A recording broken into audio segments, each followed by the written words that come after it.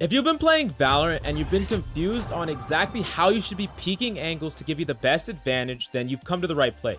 In this video, I'm going to be breaking down exactly how you should be peeking angles and, depending on the situation, how you should change up your peeking style. Well, there has been some diagrams online. I'm going to break it down like a true professional in MS Paint to make it as easy as possible for you to understand. So do me a favor, if you find this video even the least bit interesting, smash that sub button. We're pumping out double daily uploads. But all that being said, let's just jump right into it, shall we? So the first thing I'm going to show you is I have a baseline MS Paint drawing that I already have set up. And for some of you, this is going to look kind of familiar. It's sort of like Showers and Bind, but it's going to be a little bit different to really show you exactly the point I'm making. And I'm really going to try to make it as clear and concise as possible so that you know exactly how to peek an angle. So let's say that you're the attacker here. We already have the defender set up and he's behind this corner. He's in red. He's hiding in this corner because he's a camper and he's terrible. No, I'm just kidding. He's hiding in this corner because he thinks that he can get an easy kill on you, and it's worked in the past for him. So this is where he's hiding.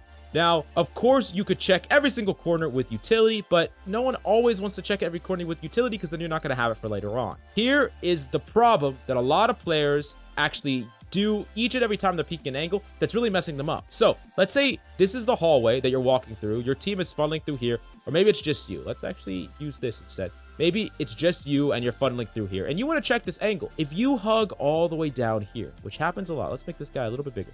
You hug all the way right here.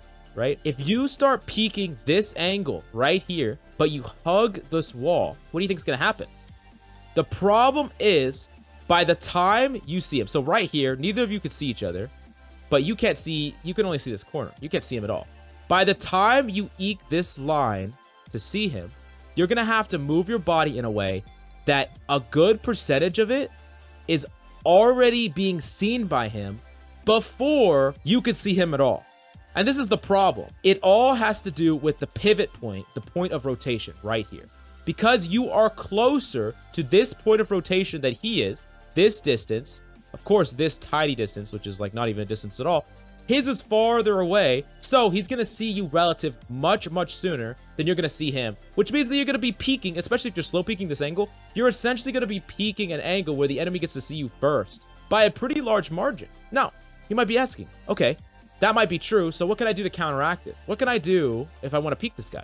Well, all you have to do is increase that angle, increase the distance, increase your distance from the pivot point is what I'm going to call it, even though that's probably not what it's called. And what the heck did I just do? Okay, so now let's show you exactly what the exact same peek looks like if you're peeking it from a much farther angle, okay? So you're peeking it farther. If you're peeking from all the way over here, you're going further and further along. Let's look at this sight line right here. Okay, you're right here. Look where you are. You've walked all the way up here. Look where you are. I know my lines are extremely not straight, and I'm a great artist, by the way. Look and see how much you could see him, and you're not even in his LOS yet. Now, of course, these lines aren't perfectly straight, but you get the idea. Because you're further from the point, the pivot point, than he is, if you're slow rotating and slow peeking it, not slow rotating, if you're slow peeking it, you will see him before he sees you. This is so important for you to understand because if you check this angle close, you're putting yourself at an inherent disadvantage versus checking this angle long. Okay, now you might be asking, okay, I want to check him long, but what do I do if I want to check this corner and I don't have a long range weapon?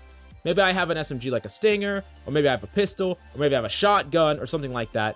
Can I peek short? Is there any advantages to peeking short? Is it always good to peek long? And it's not always good to peek long. You bring up a good point if you are asking those questions, because the thing is, there is an advantage to peeking short, but it depends on the scenario. So here is the best way for me to fully show you what the advantages of peeking short. If you are right here, right, and you're moving 5 steps out, sprint speed, let's say you sprint speed, 5 steps out, this much, boom, okay? Now, let's say you're all the way back here and you move 5 steps out, right? All the way over here. Now, the same distance, but this is the rotation that he has to make for this one, and this is the rotation that he has to make for this one. Now, notice this difference in degrees right here, this little mid ground. This means that if you're closer, the closer you are to the pivot point, the more the enemy is going to have to actually flick to see you or shoot you. And if you're farther away from the pivot point, the less they're going to have to flick. Now, against certain guns, this isn't going to matter as much, and against other guns, it's going to matter a lot more, and it also depends on your effective range.